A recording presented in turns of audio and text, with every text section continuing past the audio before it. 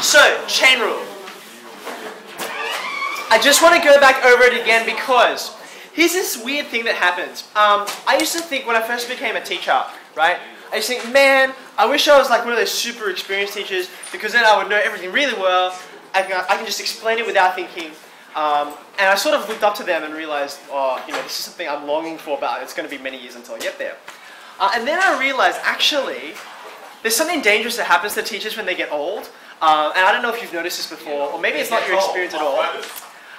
Not only do they get old and you know, tired and cynical and that kind of thing, but also because they get so good at what they're doing and what they're teaching, they forget what it's like to not know these things, or they forget what it's like for this to be new because it's just they've been teaching it for decades, right?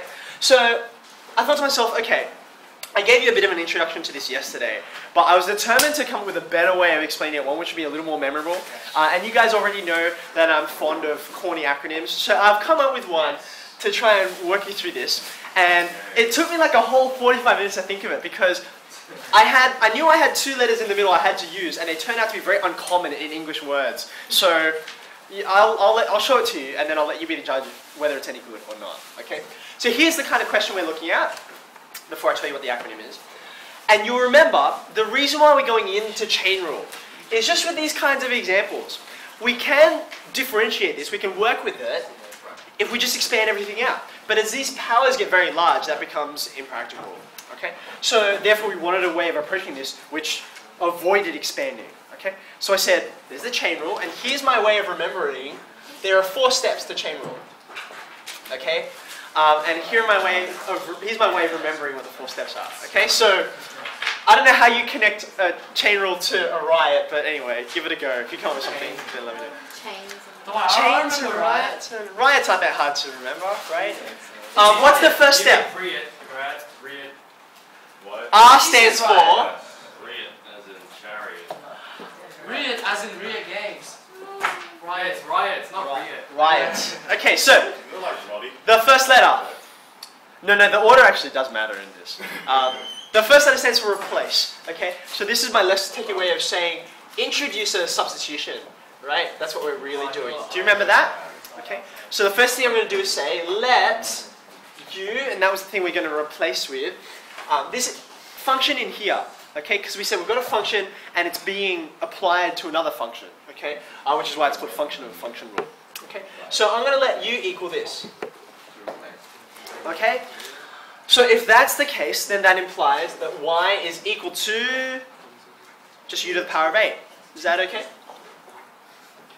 So there's my replacement. There's my first step. Okay, so there's r. Now, what's my second step? I then have to look at these 2 functions, the inside function and the outside function. I have to differentiate both of them. Okay, so here's my first one, the inside one. So I'll take du on dx, okay, which in this case is 2x plus 3, right? Okay, so there's the first derivative, the derivative of the inside function, okay? And then I look at the outside function, which is just u to the power 8. So dy on du is equal to 8u to the 7, okay? So there is my outside function. Looks like a donut, but anyway. Okay, now what's my last step? This is where the chain of the chain rule comes in, okay? I've got my 2 derivatives, and what I want to do is put them together, okay? So there's my t, right? What does the chain look like? You take the derivative that you're after, dy on dx, okay?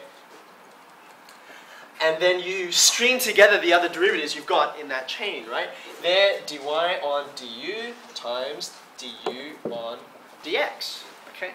So that's going to be 8u to the 7, 2x plus 3. And then you remember, we introduced u to help us solve the question, but we don't actually want u in our solution, okay? So therefore, I'll substitute it back in for what it actually is.